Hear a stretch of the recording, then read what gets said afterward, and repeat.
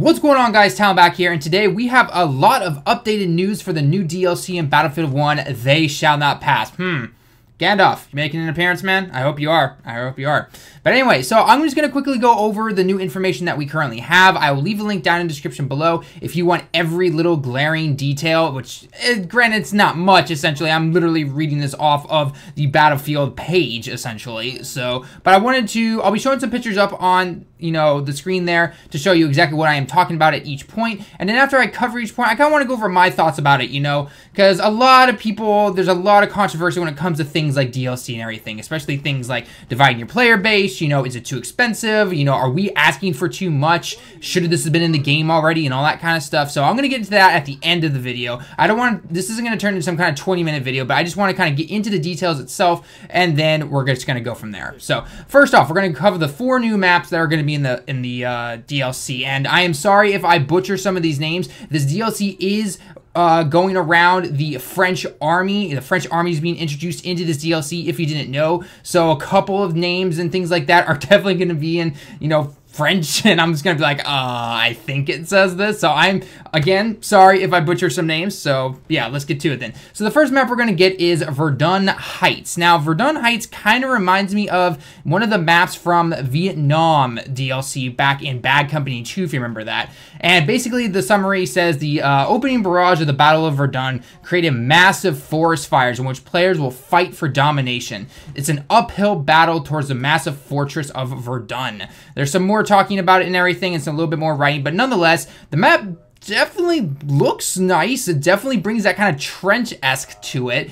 It's got a few of the bunkers and everything that you've probably seen from a couple of the other maps, which we expected from something in World War I, obviously. So it definitely looks like a nice map. In terms of how it's going to play out, well, I haven't seen what the actual map looks like in terms of an layout, and things like that. So kind of hard to say exactly what it's going to look like, but I think it's got some potential there. Definitely going to see some bolt-action rifles in here. You're definitely going to see a lot of people just kind of peeking over the corners, especially with the fire. You're going to use the smoke to your advantage, probably. So who knows? Maybe smoke grenades are going to become the new gas grenades of the game. So let's just hope that they officially get, start nerfing those gas grenades with this new DLC coming in. The next map is going to be Fort Vaux, I think is how you pronounce it. It says basically it says the big first engagement inside a fort during World War I takes place in the dark underworld of Fort Vaux. So this definitely reminds me of like the Close Quarters DLC from Battlefield 3. So all of you infantry fans out there, yeah, you're getting your wish right here. This definitely looks like corridors and everything. Probably no vehicles. You're probably going to see just a lot of like bayonets and flamethrowers, grenades and guns, and that's pretty much it. It's close quarters at its finest. So this could be a really good map. This could be a pretty bad map. I don't know, because this does kind of scream, please don't be Metro 3.0. We've already had 2.0 in Battlefield 4. We don't need it in Battlefield 1. So here's hoping. Here's hoping it is a good map. I have no problem with close quarter infantry combat, but this is Battlefield, guys. Let's open it up just a little bit here, and let's not get the grenade clusters going just yet. But then again, we all know DICE love their grenade clusters. The only reason it was fixed in Battlefield 4 is because it was given to DICE LA. Yeah, thank you for saving that game. I'm not going to lie. So, the next map, which definitely looks to be one of my personal favorites, just looking at it, is called, I'm going to butcher this name too, Soissons, I think is how you pronounce it. I'll leave the spelling up there on the title. Like I said, I'm sorry if I'm butchering the name and everything. But basically it says it takes part in one of the biggest tank assaults of World War I.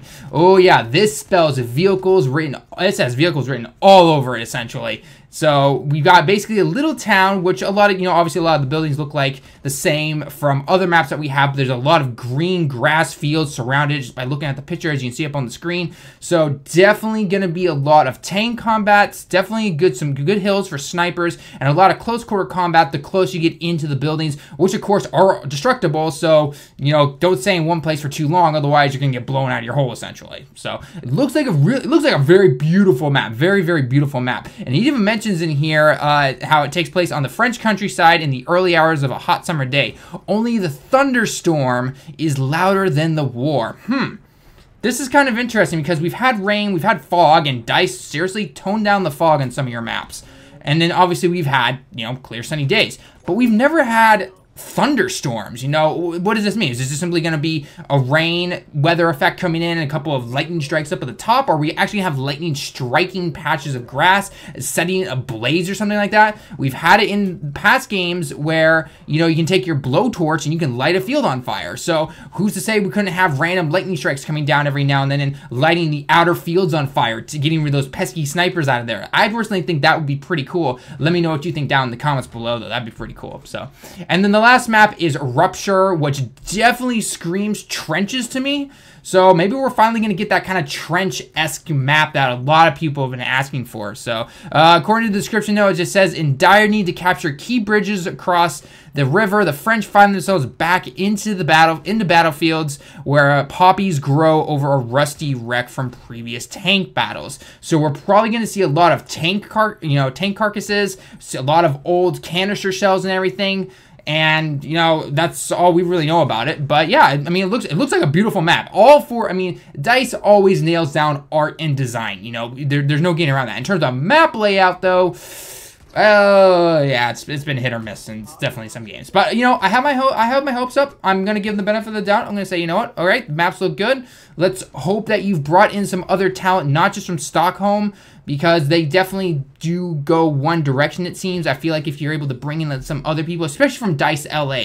DICE LA made some beautiful maps for Battlefield 4, so hopefully they can bring in some of that talent as well. So I'm really hoping to see what they can do with that, but it looks like a very beautiful map. And then, so obviously, then the next little part just simply says, as I mentioned before, this is the French army joining the fight.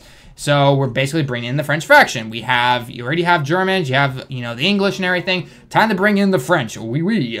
So they have models look definitely really, really cool. So, but we're also getting a new game mode called Frontlines, and it says experience a mix of conquest and rush, which is kind of weird because isn't that what Operations is, kind of? I mean, in my opinion. But as it basically says, experience a mix of conquest and rush as you fight for chain control points in a tug-of-war frontline. Both teams fight for one flag at a time, and when the objective is captured, the action moves on to the next. Capture the enemy's headquarters control point, and the game turns into a rush-style section where telegraph points need to be attacked or defended. So, sounds like it's kind of like Operations, but then the actual rush part thrown into it? I don't know. As long as this is actually in the server browser, though, because honestly, the thing stopping Operations from being my go-to game mode all the time is the fact that it is not in a server, you know, the servers, you know, it's looking through servers and everything, because right now it's just simply, it looks for the people around in my area, and unfortunately, if it doesn't, it'll put you into a lot of empty maps and servers sometimes, which is not very fun. They were supposed to have fixed that, I guess, with the last patch, but that didn't really happen, so, at least for me, though. Maybe it's because I live in here in Japan, but it's kind of hard to say, so. Next, it seems like we're getting a new behemoth in the style of a tank. It says, pilot a steel behemoth. Spawn in the Char 2C tank and control an epic new behemoth. Based on the real-world French tank, this super heavy beast may turn the tide of the entire battle. This definitely looks like something that either they had probably towards the end of World War I, or that maybe was in production but never saw the battle until, you know, at the very end, or probably was more introduced into World War II would be my guess, but I'm not really sure. I'm not a history nerd or anything.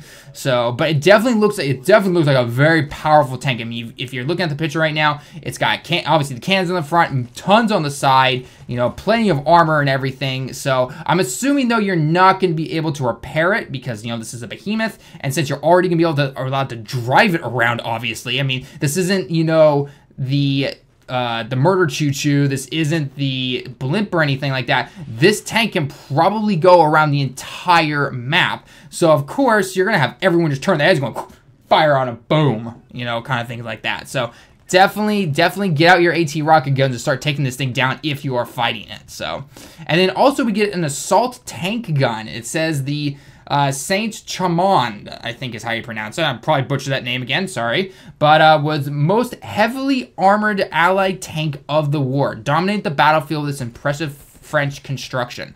Wow, this thing looks Yeesh, just run. I'm out of here. Bye. But yeah, essentially it is, well, pretty big tank. It looks like it's taking kind of the place of the heavy tank just from the looks of it.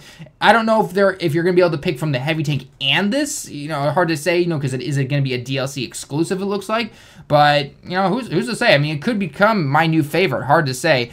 It definitely looks like from the front though, with that cannon, that beast of a cannon, I'm gonna say, it's kind of angled in like this. So I'm wondering because if you notice sometimes when you fire rockets at tanks, they deflect. If you hit them at that like the right spot, it won't do any damage. Just deflects off of it. So I'm wondering if it's going to be smart to go for the treads on this tank instead, because if you think about it, trying to aim at something like this, if you hit it, it's just going to go dink and just hit it off the tank and probably not do any damage. So that will be interesting to see. I mean, going for the side as well, you want to take out those side machine guns as well. So we'll have to see exactly what happens when this drops in March.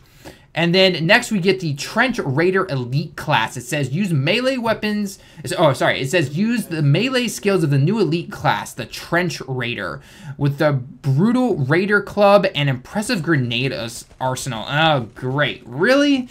Do we really need an elite class with grenades and a melee? I mean, yes, I can see this being effective in a close quarter scenario, but come on, we already have tons of grenade spam in this game already. Do we really need an elite class that just bumps that over into overpowered and everything? Like, really? Like, I'm just gonna not want to go into that map. I'm just gonna want to sit in the back corner until he's dead finally. When I see that little reading pop up saying, hey, elite class killed, and it's like, oh, finally. So, I don't know. I mean, DICE's track record when it comes to grenade spam is not the greatest, so we'll have to see exactly what happens. And then, finally, it talks about a new stationary weapon, similar to the field gun. The field gun's the one that you fire off. You do that lengthy, long animation. You gotta push the canister in and everything. It says the Siege Howitzer can operate by an infantry player. This new stationary weapon is operated through indirect aiming / firing in the same vein as mortars. Oh, great. Really? Oh, DICE. What is with the mortars? I know. It was in the war, obviously, and you want to make it authentic and everything, but come on. Okay, but you know what? I can't judge it yet. But I can judge by DICE's track record. But yeah, anyway. So basically, it looks like we got kind of a new mortar-ish gun. Obviously, this is going to be on the bigger open maps. This is not going to be obviously in that close quarter one, like in that fortress and everything. So we'll have to see exactly how it works. Is it going to be powerful? Is it not? I mean, you don't want to make the thing useless, but you don't want to make the thing blatantly overpowered that everyone's fighting just to go over it. So I don't know. Hard to say. Maybe it's a lot like the Dreadnought shell and everything, but we'll have to see exactly what happens. So. And yeah, other than that, we know that it's supposed to be coming out in March. We don't know when. So yeah, and premium players are obviously going to get, probably the usual 2-week early access, and then everyone else can purchase it separately if you don't have premium itself. So that is all the news for the DLC itself. Now, in terms of my opinion on it, maps look beautiful. Again, I'm not the biggest fan of DLC like this though, because again, it splits your player base, and I understand the need to obviously bring in revenue because of the way that practices are done with games right now, but it really makes you wonder how much of this, if we had been back like 7 years in the past right now, how much of this would have been in the game already. Yes, we do technically get the free DLC, but you can't help but think that sometimes, well, maybe that free DLC was originally going to be in the game, but then, whether it was, I doubt it was the developers, but maybe it was the company, or maybe it was even the higher-ups from that or whatever, saying, no, don't put that in. Say it's a free DLC, bait them in a little bit, try to get people in, show them what we got, and then they'll pay for the paid DLC kind of thing. Ooh. So it's really, really hard to say. I mean, I'm hoping that they blow this DLC out of the water, and it's really, really good, and it's worth the money, obviously, and a lot of people will get it. But, I mean, it's hard to say. I mean, what do you guys think? Is 9 maps what we currently have right now? Or it's either 9 or 10 right now. Is that enough to sustain us? I mean, we used to play games 7, 8 years ago where we didn't get DLC. We would get the maps in the game, and boom, that was it. I mean, I look at something like Bad Company 2. We had the online pass, but that just simply allowed you to play online, and then the rest of the DLC was all free. But I mean, I remember a time where it took so long until that came out. We were able to sustain ourselves, no problem, to play that game for as long as we possibly could. But I don't know, is it the mentality of players these days? Do we just expect new things right out the gate all the time after like a week or two? Where it's like, okay, we played it, we're done. All right, well, next. Come on, guys, come on, hurry up, hurry up. Is that why we have this thing? Or, you know, are companies just trying to take advantage of us? It's really, really hard to say. I don't know personally the right answer, so I don't know. Hopefully this does work out, but you know, who knows? Maybe it won't, and maybe this will finally get, you know, if this one doesn't work out and the next one doesn't work out as well, maybe this will finally get them to stop doing this type of thing or do more of the free DLC route. Dudes, guys, come on, Bad Company 2 a la style. Let's get it back to that. I loved that personally. Buy the game brand new, get the online pass, get the rest of the DLC free. Loved it. That's where it was meant to be.